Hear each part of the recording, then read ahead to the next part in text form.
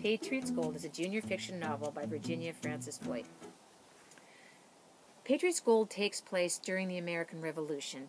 The main character of the book, Sam, is a printer's apprentice, something he does not want to be. He desperately wants to join the army and fight with the Americans against the British.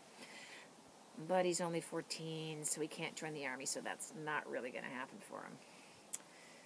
Then something happens, something that, even though he doesn't get to join the army, allows him to help them.